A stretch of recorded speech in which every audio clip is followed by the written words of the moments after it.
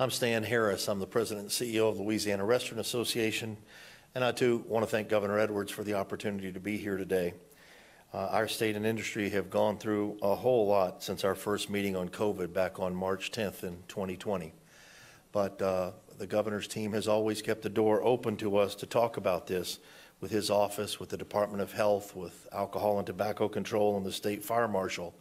We worked to develop the Open Safely guidelines so that we could start restarting our economy and getting people back to work, and discuss how to balance the economic opportunities with the reality of managing the spread of COVID. We're back again. I'm a non-healthcare person. I'm a business person, and it's scary to hear what our hospital partners are going through across the state. We encourage you to consider being vaccinated. It's safe, it's effective, it's readily available, and it can keep you from becoming seriously ill from COVID, or possibly dying. And if you're concerned about it, talk to your doctor just like I did.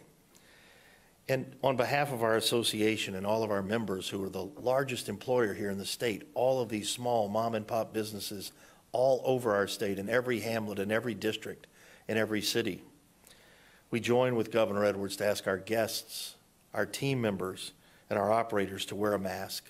When you visit a restaurant, when you visit a bar, when you visit a venue, none of us are happy that we have to implement this mitigation step, but it's a simple one that we can all take to reduce the current spike in COVID and these cases that are stressing our hospital capacity that you just heard about. Our restaurants, our bars, our venues are just starting to recover from the financial upheaval of the last 17 months that was due to no fault of their own. And whether there's been federal aid or other programs that come through, that hasn't helped them recover the equity and the lost opportunity over this period of time. And many of our state operators, only 40% of those got some money in the last round of relief. So we want to help them stay in business. If you're concerned about going to a restaurant, use takeout, use delivery, use drive-through. But our industry asks you, please mask up when you visit. And also remember to share a little bit of COVID courtesy with your server, your bartender, the cook, or the host, because they're serving our state's great food, our culture, and sharing hospitality with you, all under the same stress that you're under. And a lot of our restaurants, a lot of our hotels are going through the same thing with their staffs.